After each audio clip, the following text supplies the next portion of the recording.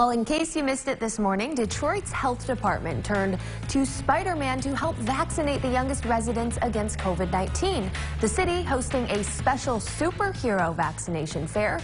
Among those taking her kids to get the shots, Katrina Jackson, who says she'd rather be safe than sorry. Her 6-year-old Amaya Jackson says her shot didn't hurt, calling it just a little poke. Oh, yeah. Especially from Spider-Man. All right, so the Tournament of Roses parade is back this year after a pandemic absence last year. Some decorators say they got a head start on the floats by using unfinished work from last year. So judging gets underway today ahead of the official parade for tomorrow. Companies say it's just fantastic to finally be back. Boy, those floats always look so spectacular. Yes, and I remember Baldwinsville Bees were in the marching portion of that. So that's awesome.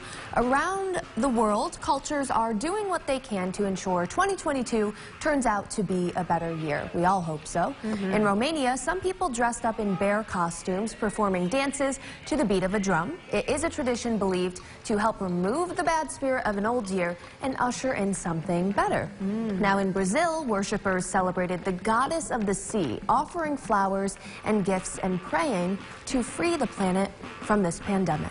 Hey, I'll dress up as a bear, go to the sea, whatever we got to do to I'll make play next the year drums, better. I'll wear that costume, I'll do whatever just so we have a better year.